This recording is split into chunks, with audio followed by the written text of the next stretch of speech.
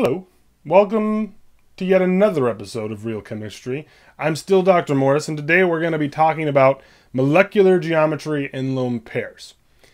Now, molecular geometry is importantly really different from electron geometry. So if you're not familiar with electron geometry, go ahead and check out the show, the episode which I'll link to below first, and then come back here. So what's the difference between electron geometry and molecular geometry? Electron geometry describes the position of our electrons around our central atom, whereas molecular geometry describes the position of our atoms. We can think about the difference from the Lewis structures below. If we look on the left, we notice it has 1, 2, 3 regions of electron density, that is bonds or lone pairs. And it has 0 lone pairs. All those are atoms around it. Meanwhile, on the right, we still have 1, 2, 3 regions of electron density. Because remember, lone pairs or bonds count for those. But we have 1 lone pair. And that changes the way our molecule will appear. What we would call these guys is on the right, we would call it bent. The molecular geometry over here is bent, because it looks sort of like a bent molecule. On the right, we would call it trigonal planar, the same thing we would call our electron geometry for something like this, because they're in a plane around a triangle. So these two guys, notice, have the same electron geometry. Both of them, because they have 3 regions of electron, are both trigonal planar in terms of electron geometry. But in terms of molecular geometry, they're different. One's bent because it just has 2 atoms around the center atom, and the other is trigonal planar in terms of its molecular geometry because it has 3 atoms around the central atom. What we're going to do is we're going to build up this chart that looks at all the different combinations of the number of lone pairs and the number of regions of electron density. This can be a lot to learn. It's important to try to understand why each thing is named the way it is, and that helps you remember these different shapes. All right, so first and the most straightforward is if we have 2 regions of electron density, well, then there's no way to have lone pairs and have a central atom, right? If I replace one of these guys with a lone pair, then I no longer have a central atom. I just have 2 atoms as a diatomic molecule. So there's not even a 1 lone pair option here. We just have a linear molecule. Our atoms are arranged in a linear fashion with a 180-degree bond angle. Now, if I have 3 regions of electron density, just like I did at the beginning, I can replace one of those atoms with a lone pair and still have a central molecule. And that gives me 2 different shapes. Like I said before, one's trigonal planar and one is bent or angular. What you'll see is that the geometry, when there's 0 lone pairs, is the same for the electron and molecular geometry. In other words, if I look at the electron geometry for these guys, it'll be linear and trigonal planar. If I look at the molecular geometry, it's linear and trigonal planar. They have the same names. Where the names are different is once we start to add lone pairs. All right, let's look at 4 regions of electron density.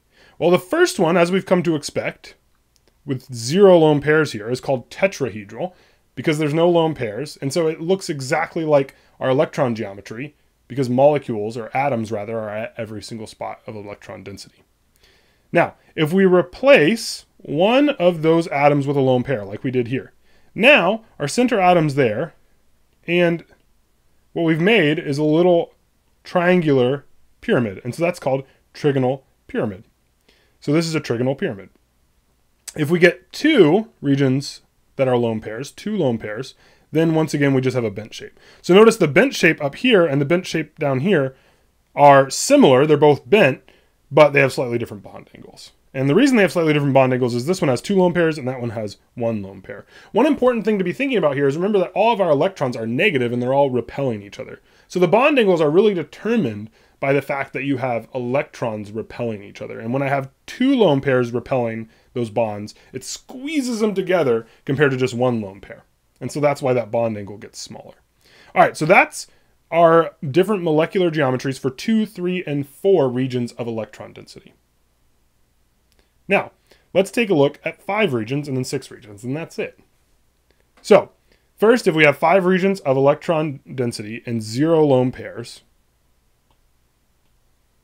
then we get Trigonal Bi-Pyramidal. Again, it's the same name as the electron geometry.